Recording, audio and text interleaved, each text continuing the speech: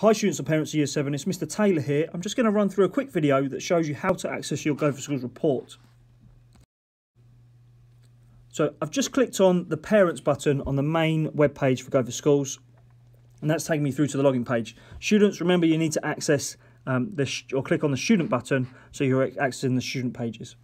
Now, parents, you need to enter your registered email address in here and your password, and you can access the system. If you're a first-time user, then you need to put your email address in here and click on please send me a password, and that will send you a password which we can change in a moment, and I'll show you how to do that.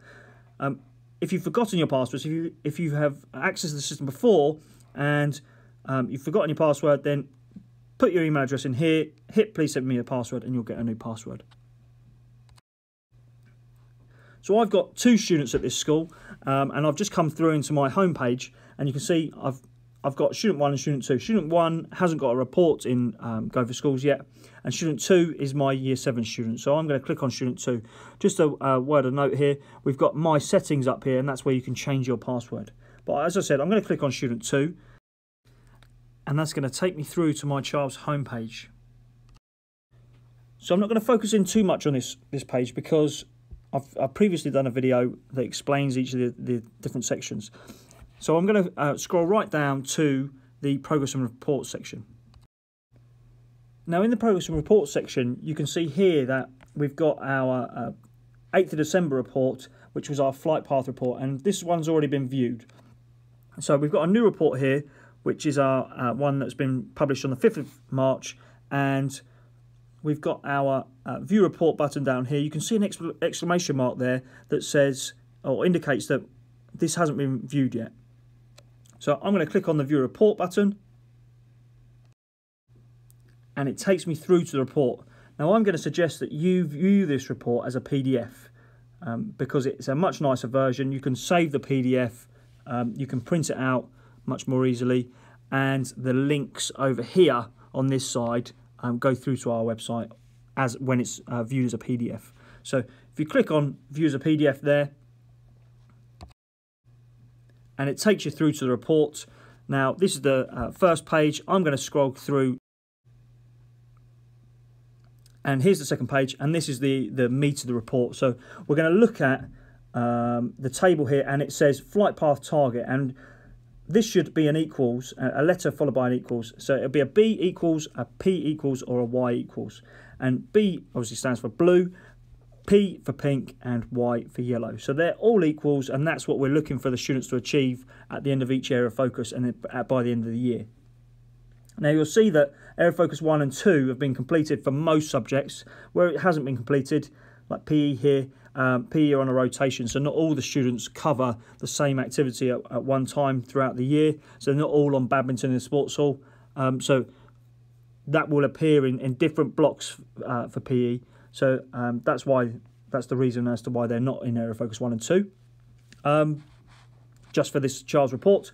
Now we're looking for students to be on an equals. So here B equals, so they've got a B equals in their area of focus 1. That means they're making the expected amount of progress in relation to their flight path. And a bit further down we've got a B plus, which means that they're exceeding the expectations on their flight path. So that's really good. Where they've got a minus here, so you can see here drama and English in area of focus 1, this student got a minus, so they're making below expected progress. That's where we'd be looking to look at the expected outcomes and look at the books, and then see where they've got some gaps, and maybe then looking at how to address those gaps. So that should form the basis of conversations with teaching staff. So that's area of focus 1 and 2. We've also got over here, we've got an overall, and our overall is basically the teacher's judgment about how a child is performing over the last couple of areas of focus in relation to the yearly expectations. So are they at the right place at this stage of the year? So you can see there, we'd expect them to be on equals. If they're making the expected progress, obviously, excuse me, they may be on a plus, or they may be on a minus, and that's what we really want to hone in on, those minuses, to make sure that they're making the expected amount of progress. We've also got an attitude to learning column here, and the 4 descriptors, you can see there, we've got excellent, good, satisfactory, and poor. I'll let you read what they mean. But we've also got behaviour, and that's really important in lessons as well. So you can have a look at whether your child is behaving themselves and doing the right things in lessons. And finally, we've got here, we've got our description. Now, these are all hyperlinks to our websites where you can then go and view each area of focus. So if you want to see that in History Area of Focus 2 that this student hasn't quite made the expected amount of progress, you can go and click on the History Area of Focus over here and have a look at what they were expected to do, and then go and look at the books and see whether the student needs to address some gaps, or you can have that conversation with that member of staff. That's the report in a nutshell. If you've got any questions related to the reports in general, so in terms of Go4Schools, then please direct those queries to reception and they'll forward them on to the data team. If you've got any subject-specific questions, then please get in contact with members of staff. I know we've got Parents' Evening coming up, so you can have a look.